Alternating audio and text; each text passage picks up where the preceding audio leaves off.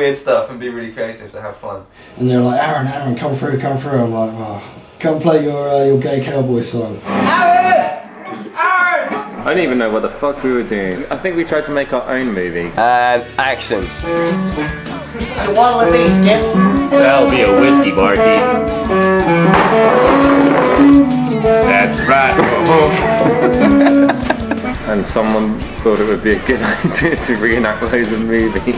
I think E.T.'s the most famous one. We did E.T., we did the scene from Aliens with the knife. No! Yeah, no! Come on, man! Drake, no! Come on! Do it, man! Do it!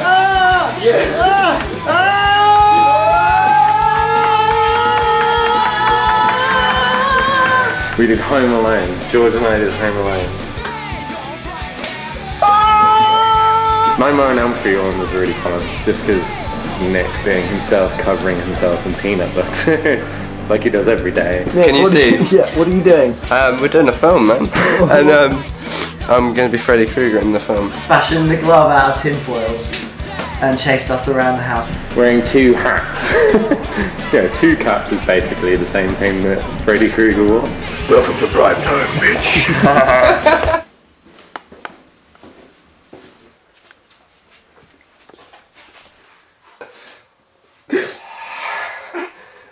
Welcome to prime bitch.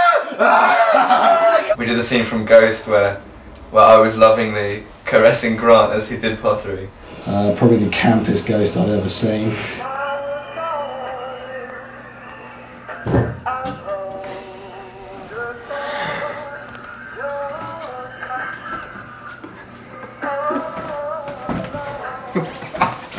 I think I was a very convincing ghost at one point. Or maybe not. And Psycho. The shower scene, that was pretty fun. And it's like all the 4 of us in the shower. And then a bottle of ketchup. It was pretty good.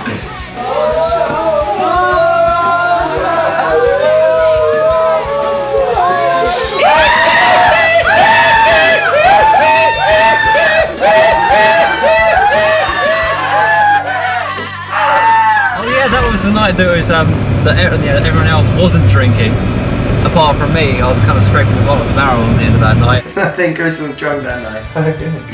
And he was rubbish.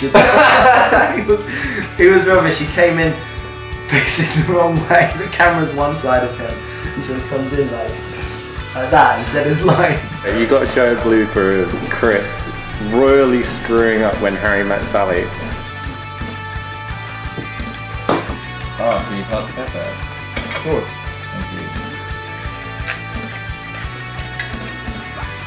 Cheese sure is delicious, mate. Oh, by the way, you've never faked an orgasm. Oh, yes, I have. Prove it.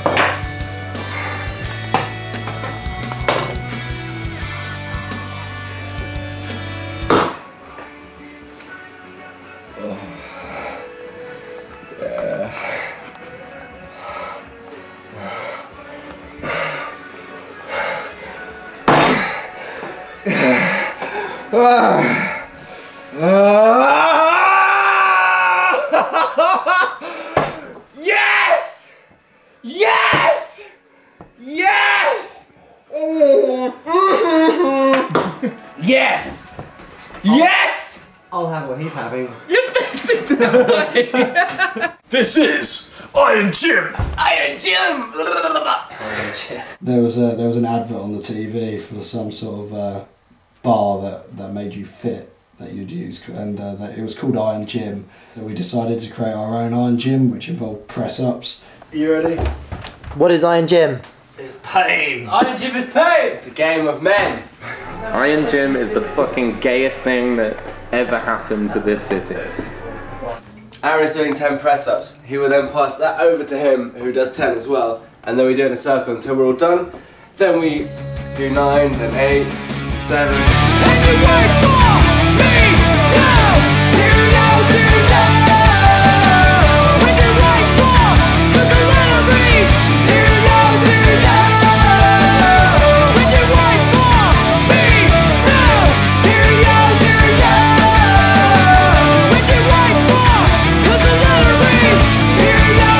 Yeah.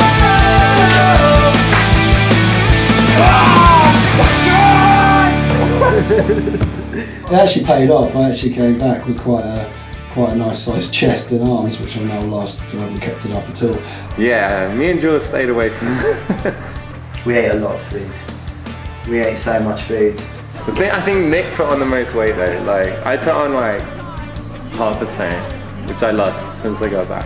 We didn't know how much we were eating because it's all in different measurements.